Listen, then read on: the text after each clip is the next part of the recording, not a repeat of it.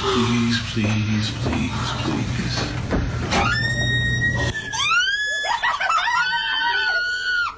Oh, an awesome honor for a Tampa Bay Buccaneers superfan whose face you've certainly seen on TV. That's right. Big Nasty is his name. He was surprised in his hotel room with 2 tickets to this year's Super Bowl. It's part of his induction into the 2020 class of the Ford Hall of Fans. ABC Action News reporter Eric Waxler spoke with Big Nasty just minutes ago.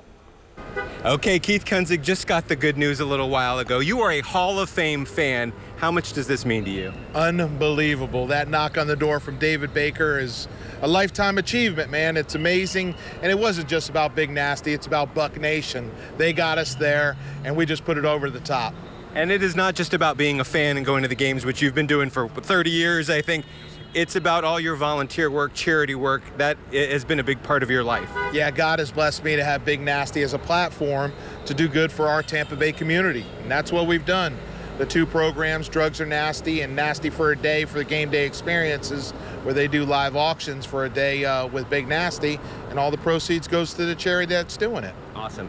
Keith, a.k.a. Big Nasty, is a Hall of Famer. He'll be inducted along with the pro football players come August up in Canton, Ohio. What an honor. Back to you.